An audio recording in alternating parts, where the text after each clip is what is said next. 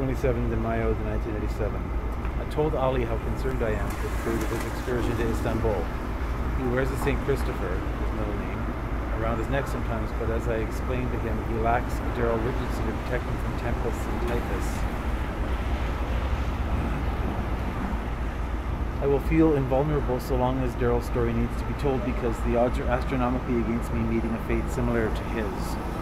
I carried this arrogant air of immortality with me throughout the Yucatan, and time has proven me correct. Ali, however, refuses to wear wolfbane.